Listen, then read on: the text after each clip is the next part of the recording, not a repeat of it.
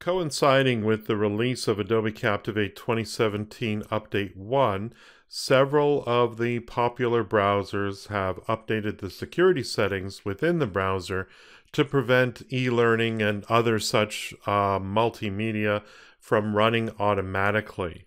And because of this, even with Adobe Captivate set to autoplay, people are still seeing this play button, which they find kind of annoying.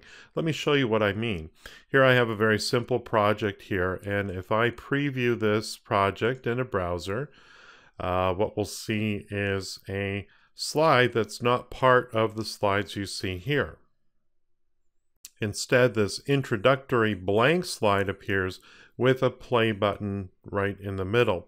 The purpose of this is to prevent media from running automatically in users' browsers, but obviously it interferes with e-learning as well.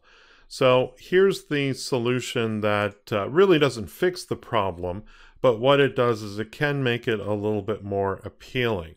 So when you go into your Preferences window, or Shift F8 if you will, you can actually change this from autoplay. Incidentally, if you click on this icon, you can learn additional information about why Captivate responsive courses will not autoplay on browsers. Useful information. But we can uncheck this and instead browse to an image of our choosing and then select OK. And let's see what happens when we preview this.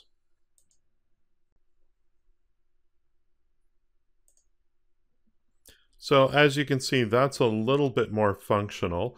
I created an image that was the same size as my largest project size, added some text, welcome to getting started with Adobe Captivate, and also put the word start right next to the start button so that it's clear for users what they need to do.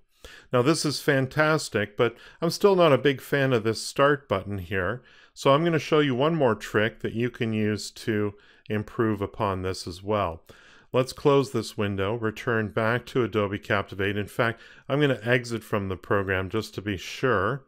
And then I'm going to navigate to a location on my hard drive where I have found within Adobe Captivate, if you go to your C drive under Program Files, Adobe Captivate 2017 x64, in a subfolder called HTML, the Assets folder, and then the HTML images, you'll see all of these images that are actually used throughout your Adobe Captivate projects.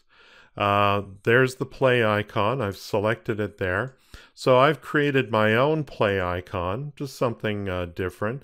Of course, you can choose your own or create your own. I actually took the icon from this folder here and loaded it in Photoshop, made some changes so that it was to my liking. I'm going to paste this now. Now it's going to prompt me to